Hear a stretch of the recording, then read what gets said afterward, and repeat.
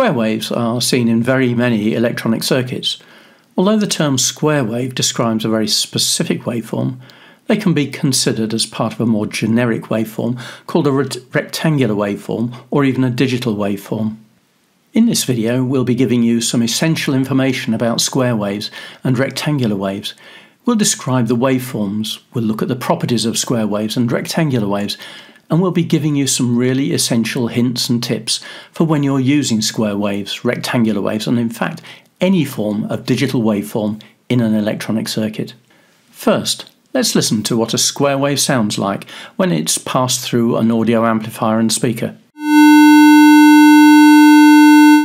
In many ways, it's far more interesting than the sound of a sine wave, but it's rather more piercing, and I don't think I'd want to listen to it for too long. Here, compare it to the sine wave sound. Having heard what a square wave sounds like, let's find out more about square waves and rectangular waves. Essentially, they're a form of waveform or electronic signal where the amplitude changes sharply from one value to another. In other words, they have two states. Let's look in a little more detail at square waves. In fact, there are many waveforms that often come under the banner of square waves, so let's look at them in turn. Let's define a square wave first. It is a repetitive waveform that alternates between two states and has an equal time in both states, as we see here. Next, there is what we can call a rectangular waveform. This is again repetitive, but it doesn't have equal times in both states. It could even just become a series of pulses. Finally, there are what might be just called digital waveforms. These again alternate between two states, but they're not periodic and don't repeat after a specific time. They may carry data or signals from various digital points, but the main thing is they're not repetitive.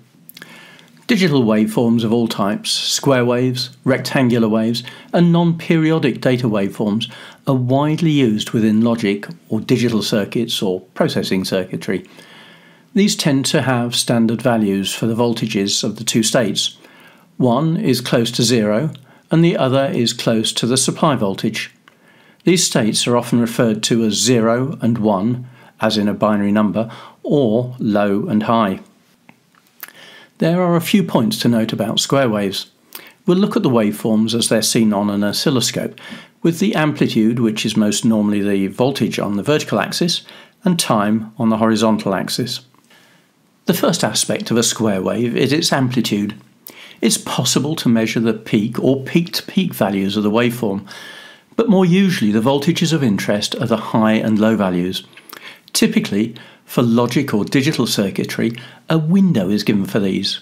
For example, on the old transistor-transistor logic or TTL schemes using a 5-volt supply line, the voltage for the input of a logic element needed to fall between 0 and 0.8 volts for the low state and between 2 and 5 volts for the high state.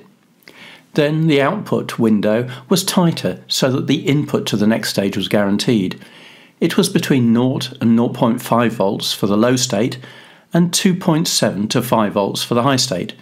A window for the different states is given because it's not possible to guarantee the exact values. But enough of logic levels.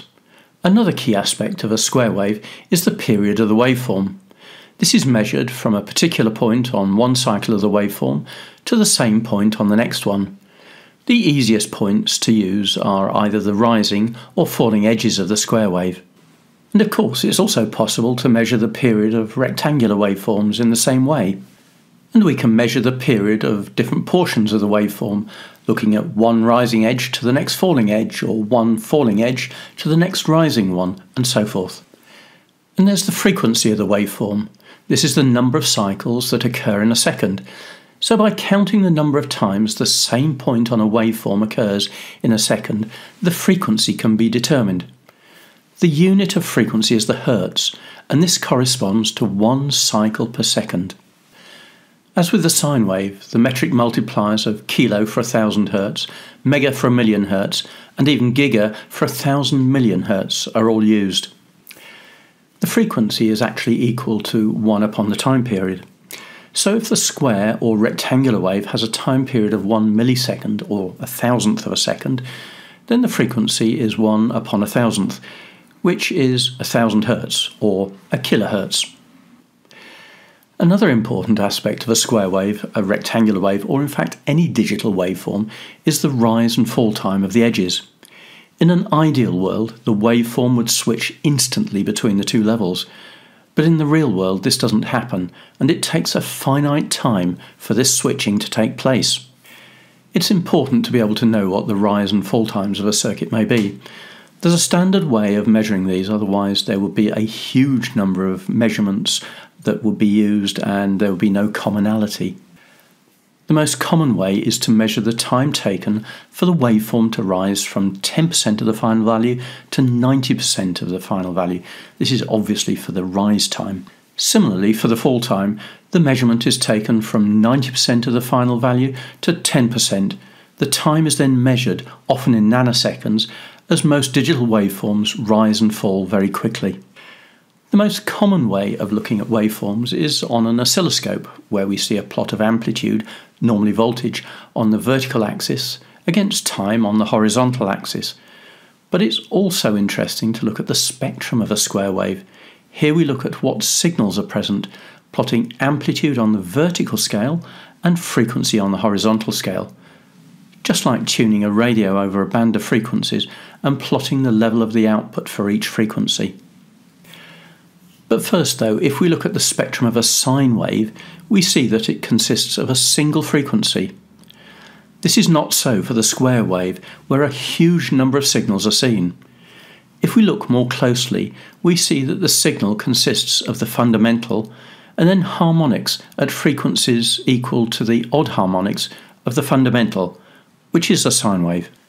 The fundamental has the same frequency as the basic repetition rate of the square wave, and then different harmonics are added. By adding additional harmonics at the right level, we get nearer to the square wave with the addition of each one. It's possible to express this all mathematically.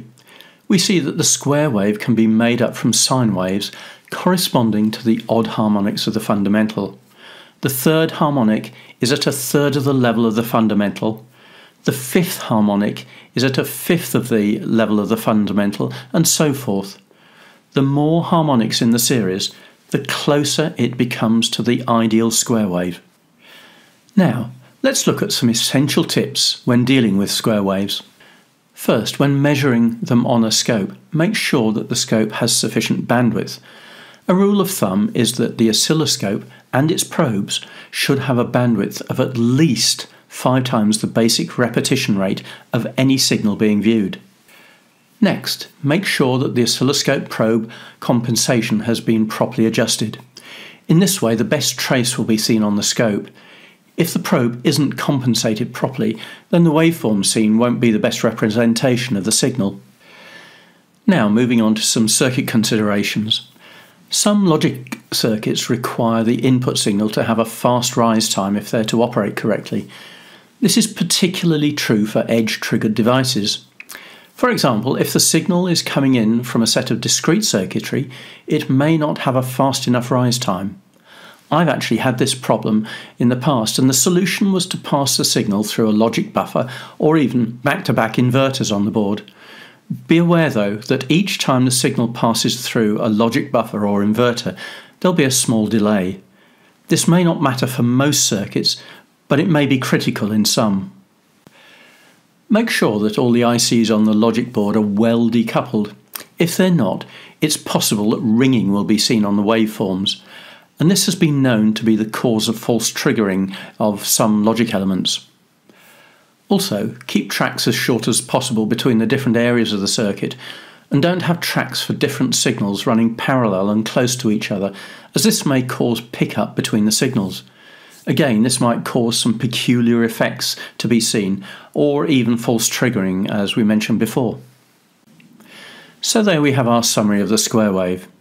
If you need to find out more, head over to the description section of the video, where there's some more information and some useful links. And please don't forget to subscribe to our channel and like the video. Thank you.